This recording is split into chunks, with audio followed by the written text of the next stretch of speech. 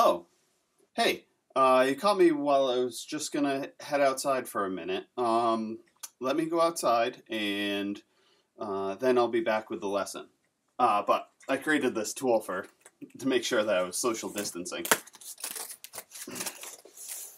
I'll be right back. All right.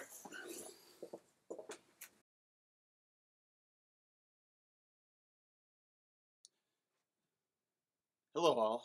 So, I hope your first week of digital learning went well. I know there were some issues going on with, especially Delta Math or Khan Academy, going through some problems that might have been a little bit more difficult. The whole point of those assignments was to review previous material so that you weren't forgetting it. If you were spending hours on these assignments, you hopefully have reached out to me and I've told you, please, if you are stuck on something, skip over it and take a picture of it on your computer or your phone and share it with me or submit it on Google Classroom and I can hopefully explain it. Or just move on.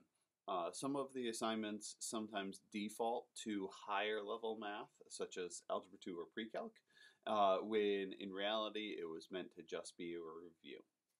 But this week we are doing our first performance task of this whole digital learning process, and I'm hoping that it's a little bit easier. It's called the triangle pilot. You are tasked in creating a picture using only triangles. Right triangles. Some have to be special right triangles, and some are just using the Pythagorean theorem.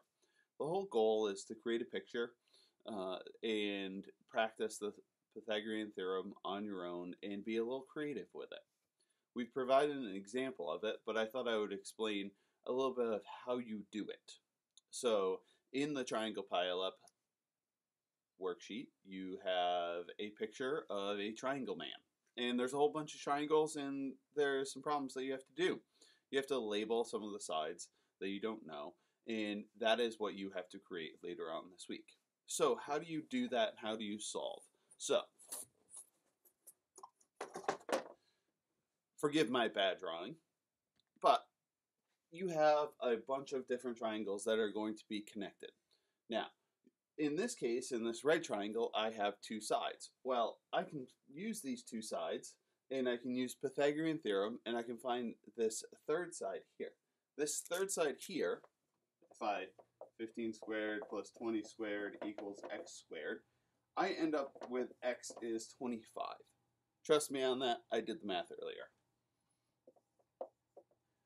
So this 25 is now shared with this purple triangle in here.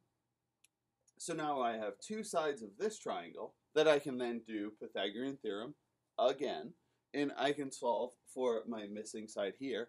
In this case, this is going to be my c. So it would be a squared plus 25 squared equals 65 squared. This is now going to be 60. Now, this is definitely not drawn to scale whatsoever. But if you notice, I wrote that this is a 45, 45, 90 triangle. So on the top, if you remember these rules, these two sides of the triangle are going to be the same.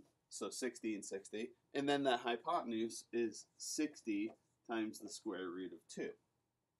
Your task for the first day is to fill out our triangle man, solve for all those missing sides, take a picture of it, and submit it on Google Classroom. Later this week, and if you want to get started with it today, you need to create your own picture. It could be abstract art, something like this, or you could try to create an animal, or a person, or a tree, something that speaks to you. And do this same process. Create the right triangles and create the problems yourself. And then create an answer key that goes along with your picture. You're going to be submitting your final project by the end of this week. Your final project will include a blank one,